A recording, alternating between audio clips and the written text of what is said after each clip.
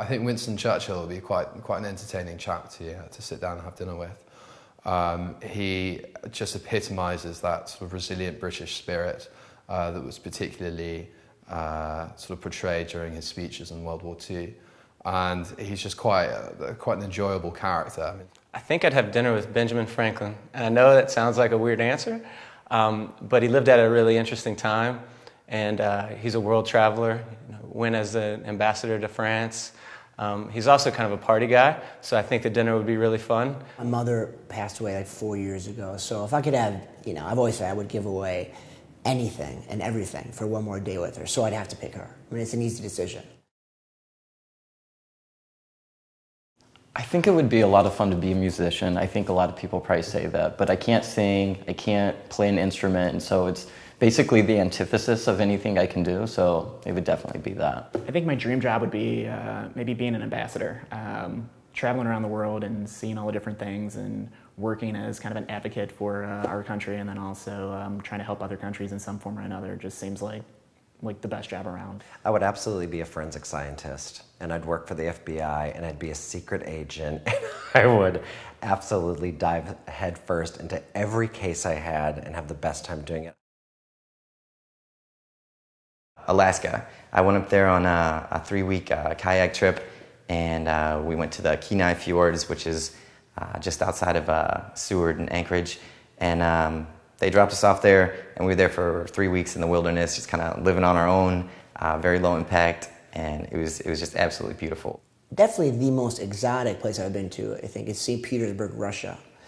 And they have the Hermitage Museum, which is the old Tsar's castle. And I'm an art appreciator, not an aficionado, not a buff, but the art collection there is unbelievable. I mean, I've been to, the Art Institute here, and I've been to the Prado in Spain, I've been to the Vatican museums, I've seen some incredible museums, but the Hermitage collection is 10 times better. Dubai, and I was there twice, about 2 years ago, and for work and a little bit of leisure above it, we did a party in the desert about an hour outside of Dubai, where camels roamed and Arabian men rode Arabian horses. I'm afraid of letting down my family and just not supporting my family. I feel like, if I disappoint them, I definitely disappointed myself. My parents live in the suburb of Chicago, and I'm very close to them. But in a couple of years, they're going to move back to Japan for the rest of their life. And I'm afraid of not being there to take care of them. And flying in heights, definitely don't like flying.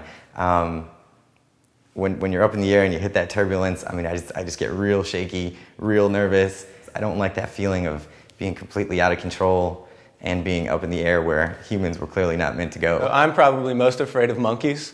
I recently took a trip to the Caribbean, and they had monkeys that were on these men's shoulders, and as you walk by, they'd put it on your shoulder and try to get you to pay to get it off.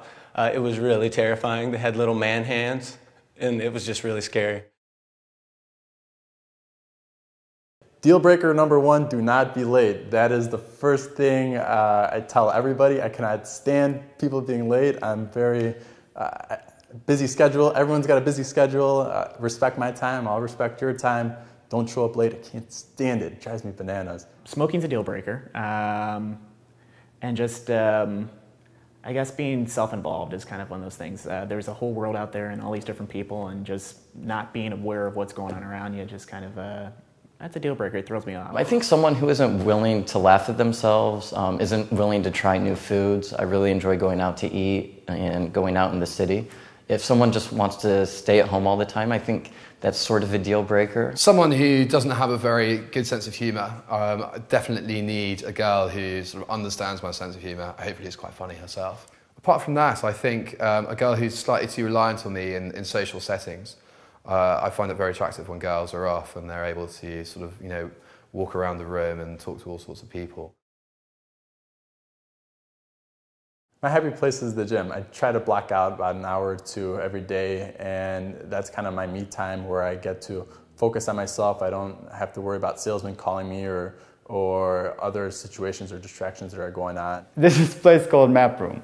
When on every Tuesday they have international night where they serve food catered by different restaurants.